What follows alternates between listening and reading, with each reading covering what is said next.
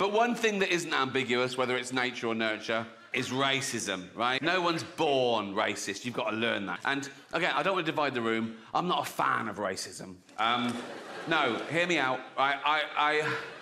I don't care whether you're black, white, brown, European, African... You're all going, yeah, that's all right, Rick. Black, white, brown, European, African. What about the fucking Eskimos? Racist, right? They're fucking weird, Rick. They are not weird. They're just different. They live in the snow. Yeah, that is their little house, the snow. So, right? Yeah. They wear a dead sea lion for their clothes. Yes, that's their clothes, a dead sea lion, right? But here's the thing about racism, right? You drag one out of his little hole in the snow and peel him out of his sea lion outfit, right? And he's standing there naked. You take a closer look, he's basically a cold Chinaman. I know you can't say Chinaman anymore, right?